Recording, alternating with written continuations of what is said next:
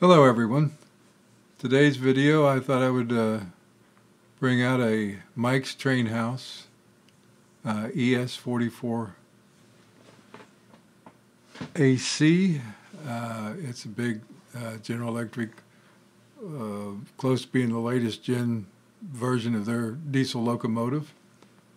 It's again, like I said, Mike's Train House O scale that has the attached pilots, the scale pilots on front and rear, and it's a 3-2-3 system which runs on either 3-rail or 2-rail. It has Proto 3 sounds, I believe, on it, smoke, lights, all the flashing ditch lights and everything else. Beautiful locomotive, very powerful. Pick up a whole bunch of cars and take off with them. But I do like it. Like I said, I did a CSX video on a AC44 locomotive for CSX. This one is a little different because it's a newer version of the GE engine. I think it's got more highly detailed on the real locomotive diagnostics and electronics and everything else, and fuel efficiency and everything. But I just really did like the CSX, and I really like this Canadian Pacific engine. I watch them on YouTube Live up there in Canada at one of the live train cams. But I do enjoy running this one. It's smoke, everything else. It's a real nice locomotive.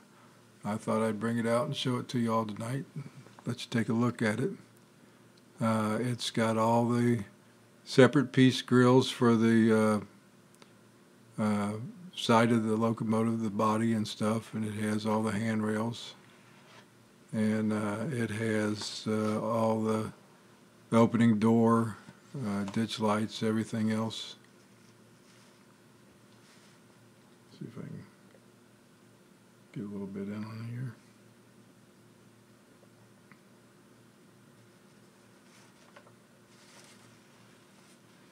These are such beautiful engines. And Mike's Train House has done a really nice job on these. They've gone out of business. He hasn't gone out of business. He retired and closed. But there's some people there who still do, I think, parts and special orderings and getting things in for people, and hopefully they'll start bringing engines back in from overseas to sell to us. I'd hate to think that locomotives of this quality are gone, but I'll have to keep an eye out just to see what they're going to do in the future. But I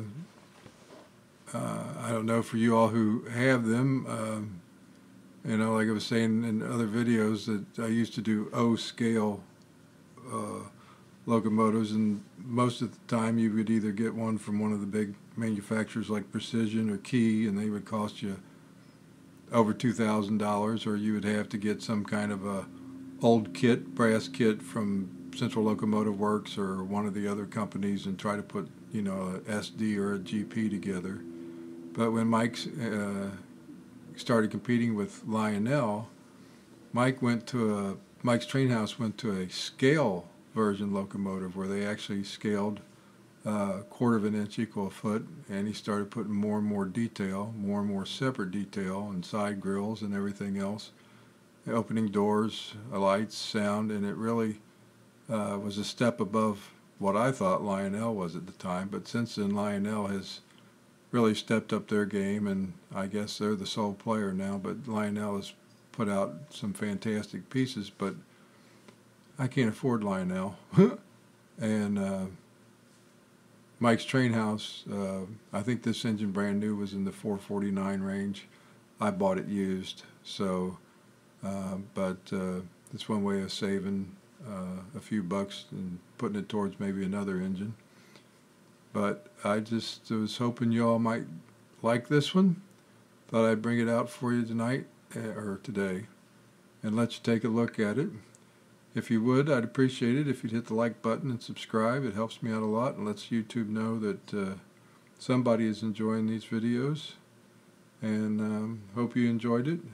Thank you very much for watching. You all have a good evening. Be safe. Talk to you all later. Bye.